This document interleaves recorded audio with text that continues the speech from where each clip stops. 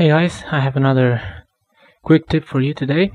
I want to show you how you can apply a different kind of sharpening to your image, and I also want to show you how to apply the same filter several times without going to the menu. So the first thing I'll show you is how to apply another kind of sharpening. So you go to Filter, Artistic, and choose Paint Daubs.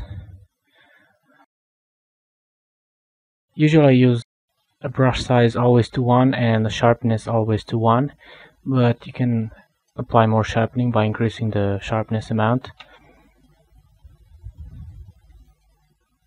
And also usually the best result you get is using the simple setting. And once you're done, click OK. So this filter is almost exactly as the unsharp mask filter, but sometimes I like it more because it adds a kind of a noisy effect. I don't know how to explain that, but try that for yourself. And the other tip that I wanted to show you is how to apply the same filter that I just applied several times. So you use a keyboard shortcut, and just by pressing Ctrl F you will apply that filter again. So watch the history here, and every time I press Ctrl F I apply the same filter again with the same settings.